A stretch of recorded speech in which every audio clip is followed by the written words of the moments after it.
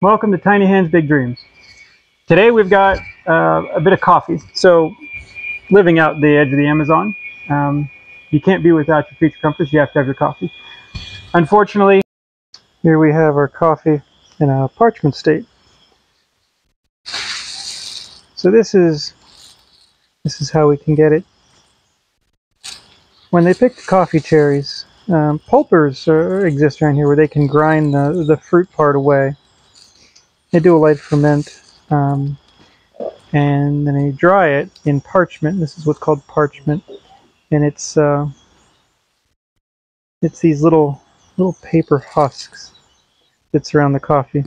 Now, interestingly, while the machines exist that people can get the fruit off, and there's a bunch of those around, nobody has the machine to get the parchment off.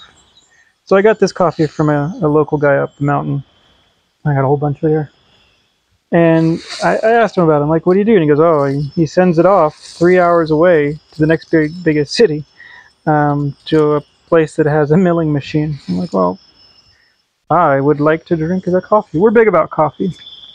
We'll get into that at some point. We may actually start selling it as a super special thing. Some of the best coffee in the world comes from Ecuador. However, you have to work for it a bit. There's a ton of steps of classification. There's a lot of sorting, of care, of things, but the climate and the soil is terrific. So we came up with a method of getting it apart, and it uses, strangely enough, the weed whacker. But it does a good job, and it mills it down, and it doesn't damage the beans if you do it right. It's, of course, slower than a commercial machine, but that's what that is. Instead of doing it with the weed whacker, in a tub. We have the tub, we have the weed whacker, we repurpose them. We try to do a lot with what we have and repurposing things. So we're going to show you this process. I take the weed whacker, I set it in the tub. Eli takes the coffee with parchment, pours it into a little piece of tubing. The tubing drops it into the spinning nylon strings. If I do it the right speed, it knocks the parchment off. And the coffee drops out. If I go too fast, it will shatter the coffee sometimes. So speed control is up to the user. This is not an official commercial machine, but again, everything we had laying around has cost us nothing. We're able to enjoy world-class coffee. So let's get started.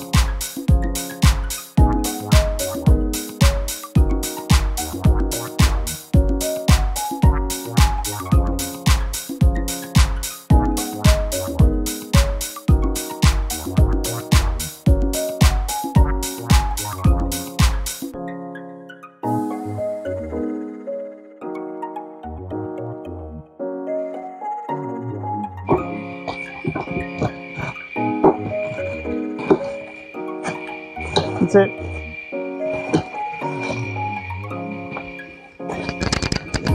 Oh, that's a good job.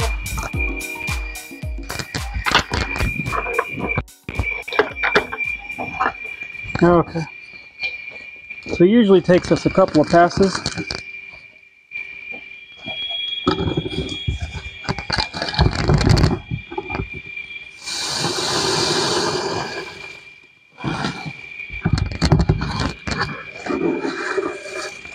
Oh, that's nice.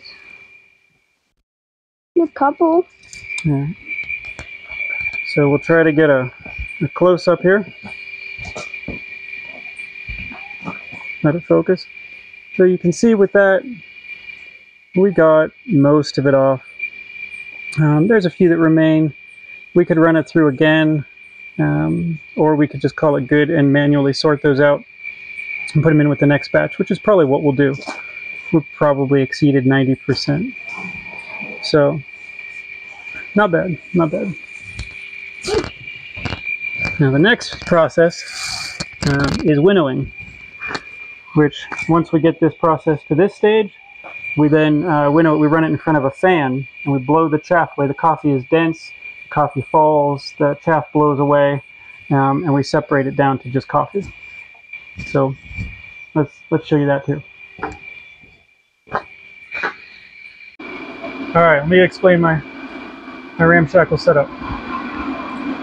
So here we've got an inline fan. We also use this for the smoker and occasional other project. Built ourselves a funnel. There's a short piece of tube. The tube will drop the coffee in front of the airstream. Coffee ends up in the basket. The chaff ends up in the tub. My makeshift ramshackle work umbrella that I made out of some plastic and stick just to keep the sun off me is there just to help keep us a little neater and get some of the chaff in the tub. All right, here we go.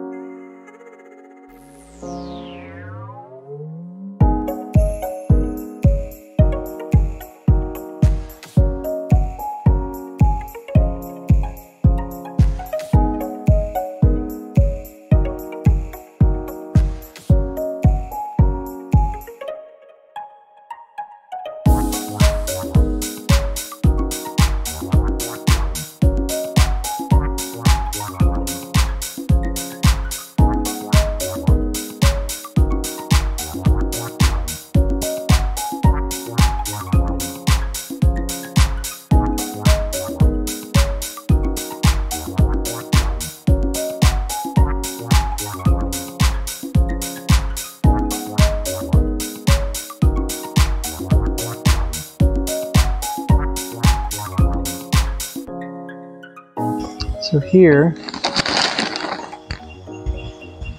your green beans. Now this is what you're after. This is still as yet unclassified, unsorted. This is just the raw output of removing the parchment. But you can see clearly the difference.